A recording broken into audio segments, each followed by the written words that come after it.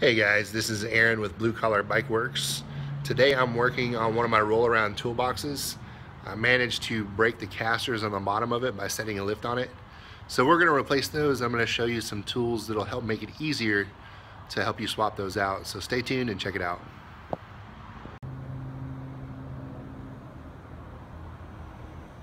Alright, so this is my main service cart.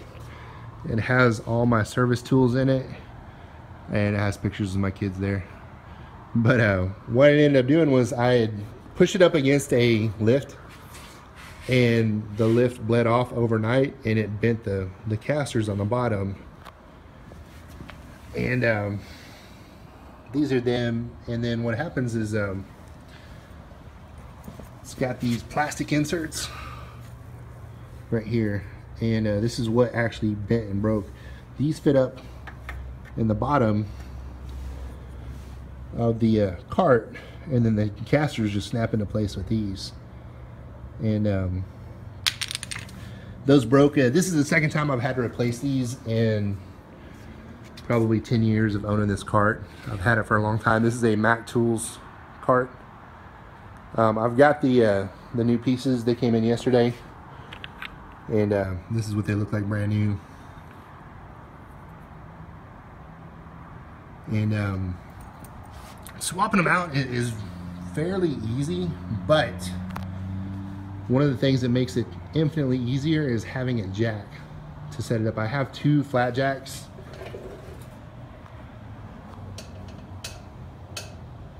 You can see them there.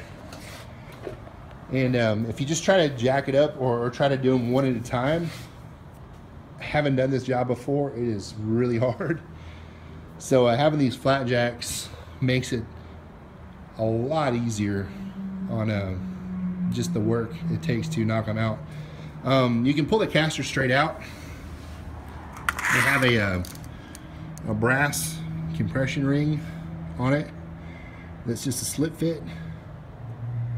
But what happens with the plastic inserts is they get deformed and they get really hard to get out. So I've taken a chisel and a hammer, and I've knocked them out, and that makes it a lot easier to remove them. And then the new ones, you just use a hammer and tap them back up into place.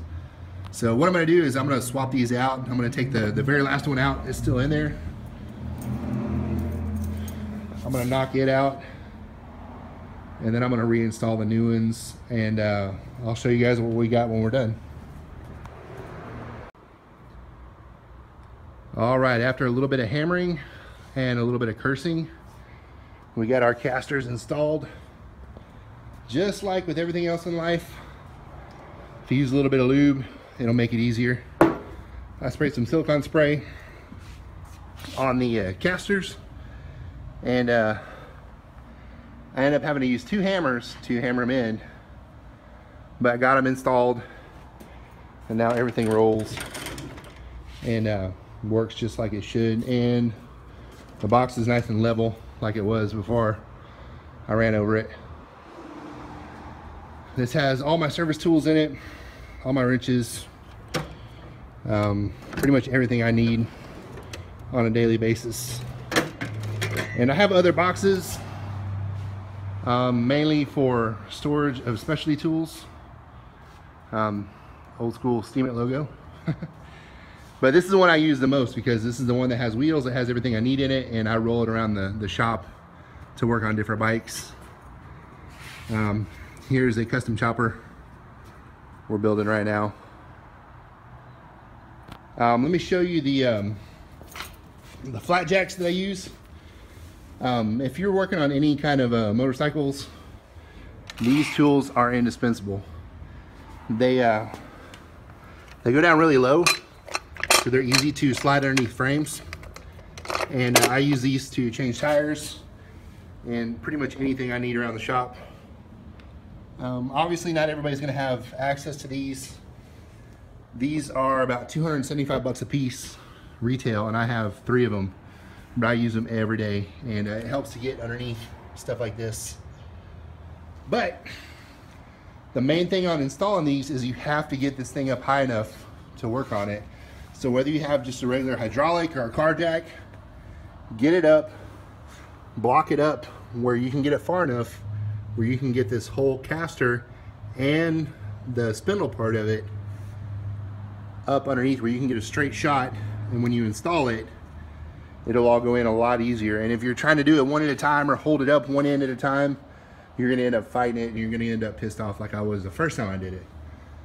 So I should be good until I damage this thing again, or another 5 or 6 years. I've had this box for probably 12 years at this point. So it is definitely one that I use every day.